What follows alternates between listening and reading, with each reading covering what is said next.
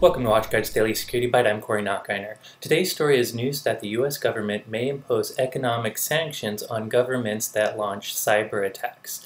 This comes from an article in the Washington Post, who cite two anonymous Obama administration officials who say that the Obama administration is writing up economic sanctions for countries that launch cyber attacks and steal intellectual property. And this news comes as Obama's visiting government officials in China, and it seems like China is one of the biggest targets of these type of sanctions due to attacks like the big Office of Personnel Management breach. Now, this is interesting news. It's the first time that a government has talked about economic sanctions for cyber espionage.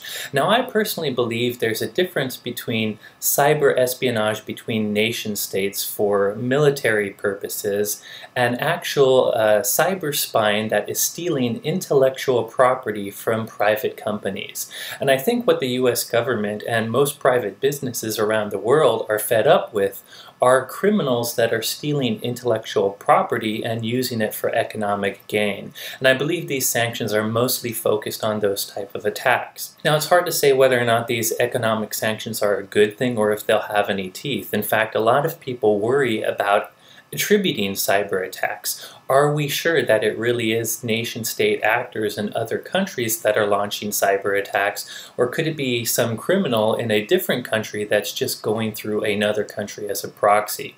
A lot of things to think about with these sanctions, but it's very, very interesting. Now, there's really no practical takeaway to these news other than the fact that if these sorts of sanctions start to go through and become more popular with other governments, it will probably change the information security landscape quite a bit.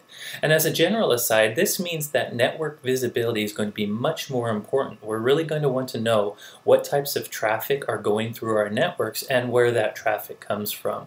So as you continue to build your network security, make sure that visibility is really one of the things you build on in your network. That's it for today's news. Thank you for watching.